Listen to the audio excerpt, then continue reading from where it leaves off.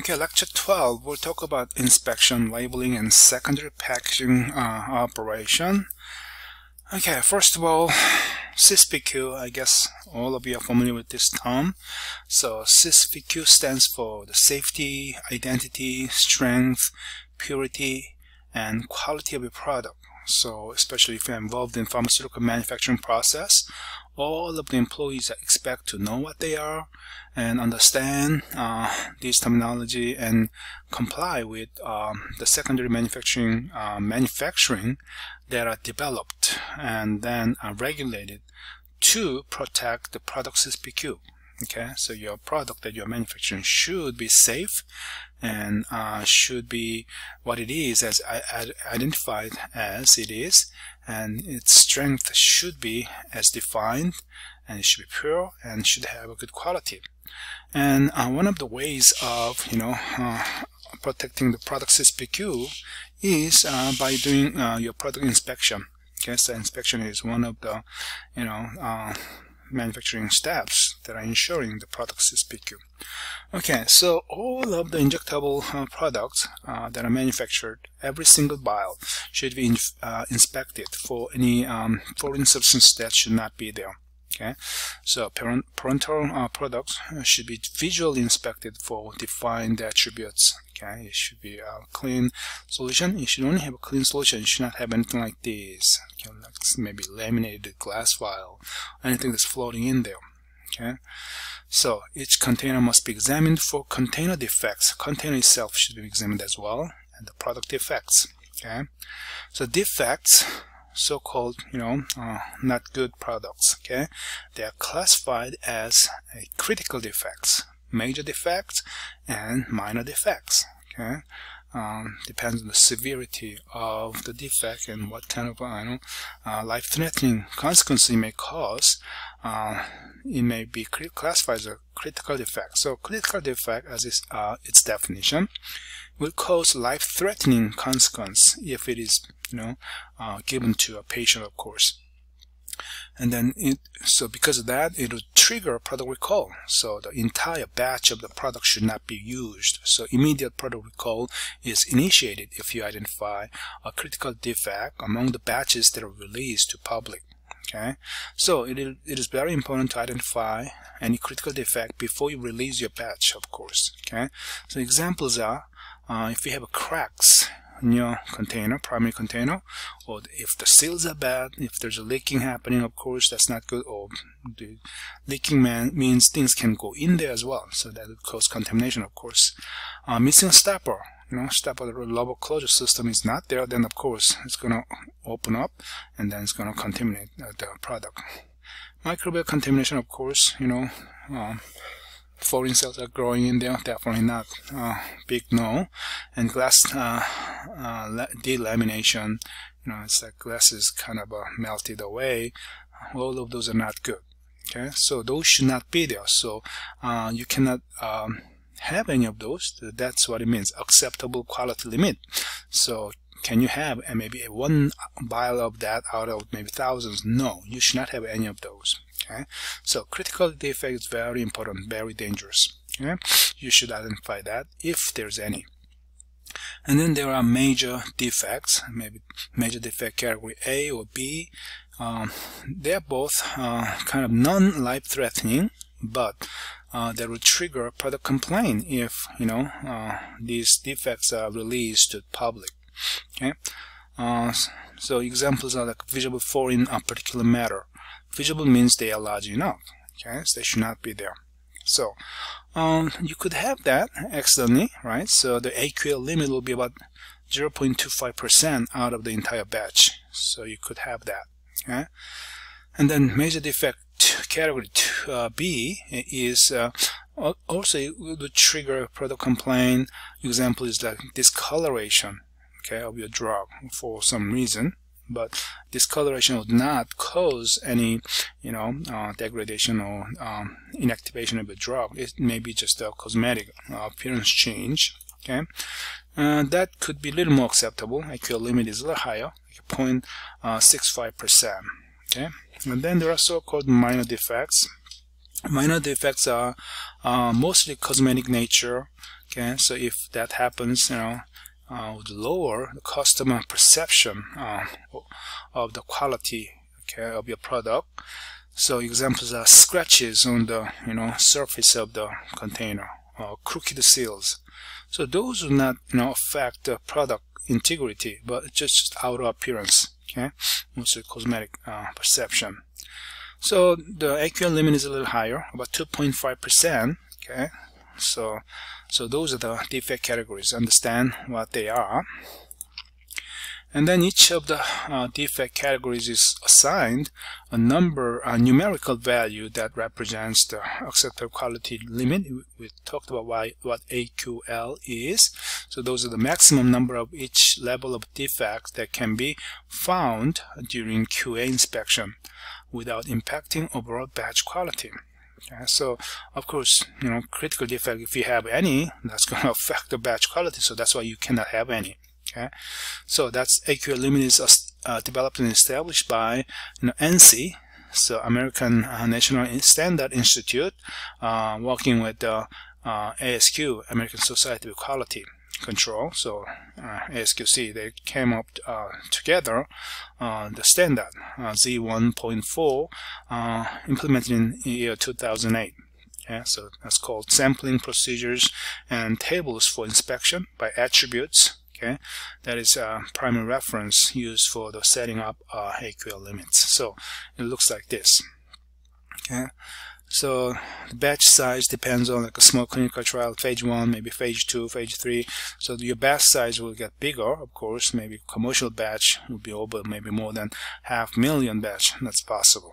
Okay, so in this, if you are doing an inspection, okay, review of sample size, let's say you are inspected about 200. Out of that, allowed critical defect. Of course, all of the product will be inspected. Okay, but review inspect means it's a secondary inspect. Okay, among the ones that are already inspected, you maybe take sample out of those already inspected batches. Take about 200 samples, and you identify. Let's see if there's a problem or not. Okay, again, critical defect, you're not allowed to have any. Okay, it's all 0.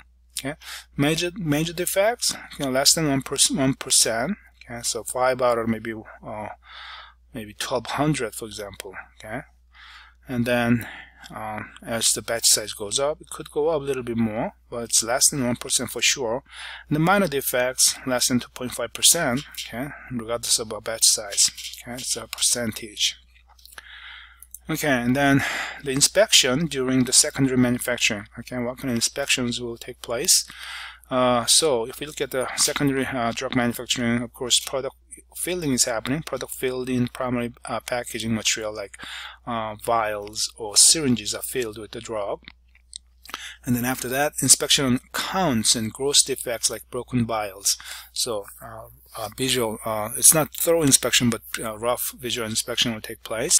And after that, secondary inspection, but it's going to be a full visual inspection that will take place. We'll talk about the light booth usage, but the entire the product batch will be inspected.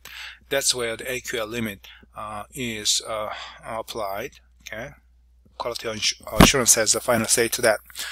After that, secondary device assembly, if your drug would require secondary device such as safety devices or auto injectors and things like that that are added to your primary vials or containers, and those will be inspected as well. Then on top of that, secondary packaging and labeling will take place, like syringes, vials are placed in a specific package designed for the end user, and labeling controls are in place, and regarding required labeling is applied and confirmed. We'll talk about the labeling principles and what the FDA says about the labeling. And then QA review all the paperwork related to the production of the batch lot and their release. Okay, so the final release will be determined by QA. Okay, if it's meeting the specification requirements, of course it will be released. But if it's not meeting, of course that batch is not going to be released and it's going to be rejected. So if it is released, then additional packaging, labels, and the product info, storage conditions are added to that, and the products are shipped finally to the clients. Okay. So this picture showed you the light inspection booth. You can see there's a kind of quite bright light is used, and there's a white background and black background. So your vials are inspected by this visual inspector who sits in front of this light inspection booth, gloved hands, and then maybe a couple of vials at a time.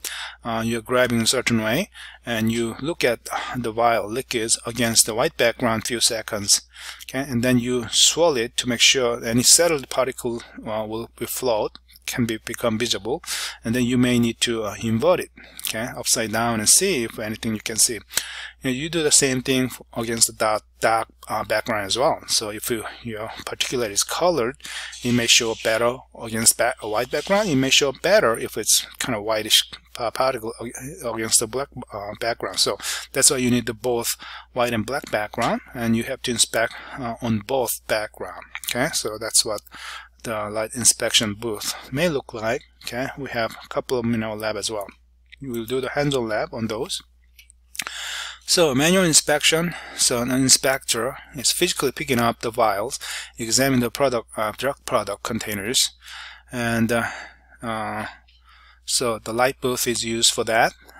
There's a black wall and the white wall. So back wall is made out of non-glare material, so the light should not be reflected a lot, so your sight vision will be affected. But you'll have black and white background, like I said. So you inspect 1 or 2 containers at a time, depending on the size. So you examine against both light background, okay, and let's see. Amount of time each container or set of containers looked at should be limited and then defined within the inspection. So SOP will tell you how long you can look at it. If you look at it too long, that's not even good. And if you look at too short, of course, that's not good inspection. So there's a defined time, maybe 5 seconds or 10 seconds time period. So like I said, prolonged examination does not result in a better inspection. Okay, so it may increase your suspicion, but it may be hard to determine if it's a air bubble or if it's a particle. So you have to make good sound judgment. Okay. So in general, just results in higher level false rejects. So that's why you have to limit the inspection time. And then any container having identified defects are rejected. So you have to separate them out. Okay, and then label what the cause of defect is. Okay, each defect is recorded in the appropriate category, like if it's a critical defect, major defect, or minor defect. The inspectors must be properly trained and periodically certified. I think at least like every year their eyesights are examined, and they are trained again. They are recertified. Okay, if they are making too many errors, of course their supervisor will make a recommendation. This inspector should be retrained, or put into another assignment or something like that. Okay, so due to focus and concentration requirements, the maximum amount of time limited for the inspection and the mandatory breaks are mandated. Right, so if it's like 1 hour inspection, there may be like 15-minute break. That should be given periodically. Okay. And at the end of the inspection, the number of rejects totaled, or total number will be identified, and limits for each defect type or overall defect limit may vary, of course. Some have in-process limits that may trigger the title AQL, and others have some limits for percentage. We talked about that. Okay. If exceeds, okay, so it'll trigger investigation, because if you have too many defects, of course there's a problem going on. So you have to identify whether those defects are coming from. Are those coming from the operators? Are they coming from maybe broken instrument, manufacturing instrument? You have to identify why they are there and what they are coming from. So there should be a mechanism in place to recognize and react to out of trend result that may impact product quality. That's very important. So basic procedure for manual inspection is written here. You can take a look at that.